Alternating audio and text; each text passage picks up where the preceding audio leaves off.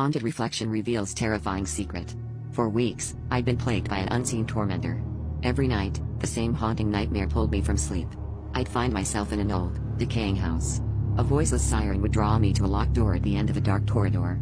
Each time, I'd feel an overwhelming sense of dread, but I'd still reach out to touch the tarnished knob, and awaken in a cold sweat, just before my hand made contact. My waking hours were no better, filled with strange occurrences, objects moved, whispers in the empty rooms, and an unnerving sensation of being watched.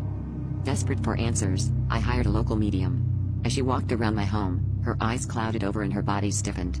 She confirmed the presence of a vengeful spirit, bound to a significant object in the house, but could not identify the item. I spent countless hours sifting through my belongings, but found nothing out of the ordinary. The nightmares continued, growing more vivid.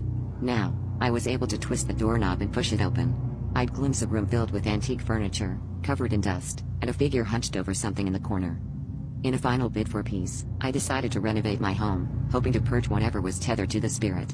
As the contractors tore down the wallpaper for my bedroom, they found a hidden door. My blood ran cold as I recognized it, the door for my nightmares. Hesitant, but driven by a morbid curiosity, I twisted the knob and pushed it open. The room was identical to my dream, the antique furniture, the layer of dust, and in the corner, an ornate mirror.